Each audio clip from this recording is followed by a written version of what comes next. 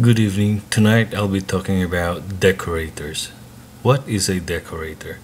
A decorator is used when you want to modify the behavior of a function. It takes a callable or the function as an input parameter, and then it has a wrapper function which wraps the function around it and performs additional tasks before or after the original function is called. Let me show you an example here. We have a Python module called deck.py, and we have a simple function testab, which takes the parameters a and b and simply returns the sum of a and b. So let's run this module, python deck.py.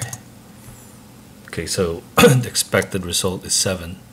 Now let us say we want to modify the function so that first it prints a message saying invoking wrap function with arguments here. So what we're gonna do is we will decorate the function.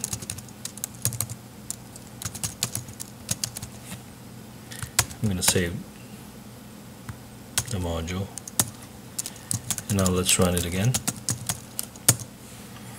As you can see here, at decorates the function test, and what happens is that at decorate will take the function, which in this case is testab, and this will be printed here, decorating the function test.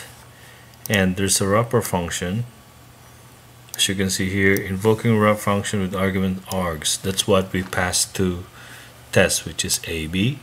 It prints this message first, and then we return the function, which is testab. It returns the value 7. So that is what decorating is all about.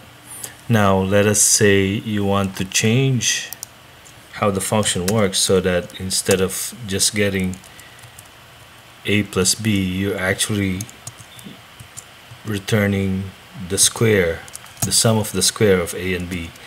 So what you can do is you can modify the arguments and say the argument is a times a, and then b times b. Let's run this again. Let's save this, and let me see, run it again. And as you can see here, it's returning 25. You have modified how the function behaves without touching it. It's very useful if you're working with an API that you cannot change. For example, if it's a shared object. Alright, so that's all for tonight. Have a good night.